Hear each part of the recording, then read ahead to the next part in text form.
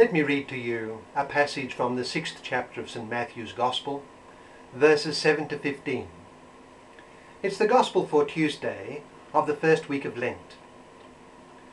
St. Matthew writes, Jesus said to his disciples, "When you are praying, do not babble on and on, as do the pagans. For they think that in using an abundance of words they will be heard. Do not be like them, for your Father knows what you need before you ask him. In this way ought you pray. Our Father who art in heaven, hallowed be thy name. Thy kingdom come. Thy will be done on earth as it is in heaven. Give us this day our daily bread, and forgive us our debts, as we also forgive those indebted to us. Lead us not into temptation, but deliver us from evil. For if you forgive others their failings, your heavenly Father will forgive you yours also. But if you do not forgive them, neither will your Father forgive you yours." That's from Matthew chapter 6, verses 7 to 15. And what does it suggest to us? Well, it has often been observed that while rationality and the power of choice are distinctive of human nature, religion is distinctive of human history and culture. Consult any really good historian of virtually any of the cultures of the world, with the exception, of course, of the anomaly of our own modern Western culture and those cultures affected by Western secularism, and the verdict will be that religion is unavoidable. It's everywhere. The Romans regarded themselves as religious and persecuted the Christians because they denied fundamental pillars of their religion. What indigenous people has not had its religion? A religion which almost invariably pervades its culture. It looks as if, from the evidence, that man was meant by the Creator to turn to him.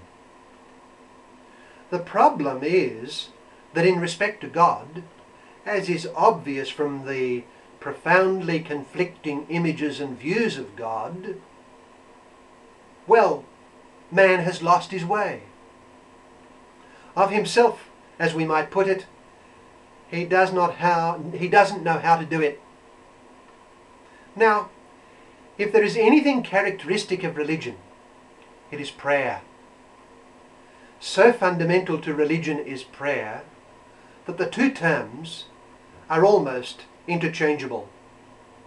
St. Alphonsus Liguori wrote in one of his many books that a person who does not pray will not be saved. The obvious question is then not whether we should pray, but how we should pray, because the quality and degree of our religion will depend on how we pray. To take an obvious example from one of our Lord's own parables, how great was the difference between how the Pharisee in the temple prayed in that parable and how the publican, standing well behind him, prayed. The Pharisee went home after his prayer, not right with God, still separated from him, while the publican went home right with God. Indeed, the Pharisee had hardly prayed at all. Our Lord referred to him as praying to himself. How to pray? We need a teacher, and that teacher is Christ. Our Gospel today contains the model of prayer that he gave to his disciples, preceded and followed by some of his teaching on prayer. Let's consider that teaching that he gave prior to and following on the prayer that he taught his disciples, the Lord's Prayer. He says, "When you are praying, do not babble on and on as do the pagans, for they think that in using an abundance of words they will be heard. Do not be like them, for your Father knows what you need before you ask him. So our prayer ought be offered in the presence of the one we know to be our Father. He loves us. He is almighty, and he knows what we need before we ask him. So then, we ought begin our prayer placing ourselves firmly in the presence of our great Father, who we know loves us. You know, St. Teresa of Avila, a doctor of the Church precisely on prayer, defined prayer in those very terms that I gave. Prayer, she writes, is an intimate conversation with the one who we know loves us. He understands us through and through. If we are filled with the thought of God being our Father, our prayer will be simple.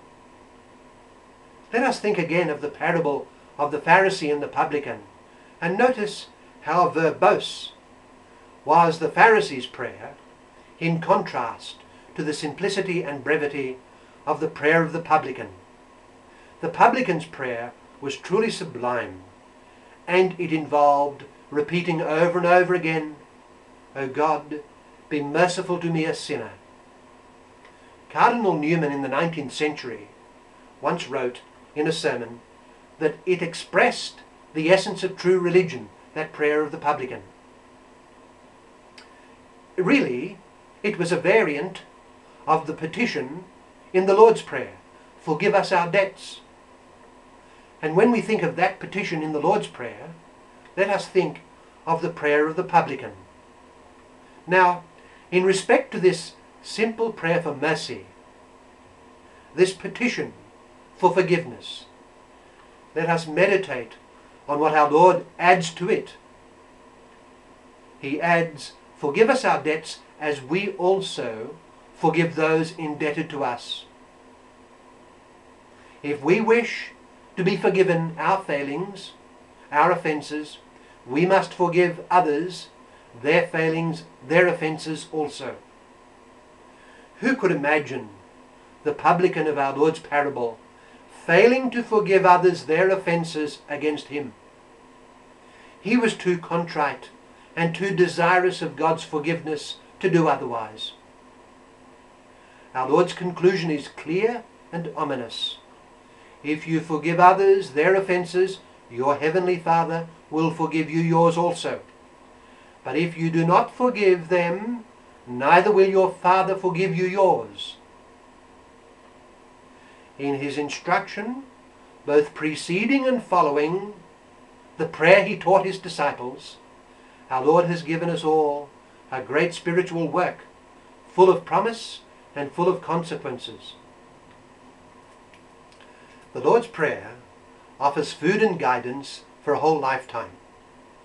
The Church, in her teaching on prayer down through the centuries, comments on the Lord's Prayer in her catechisms and makes it the basis of everything.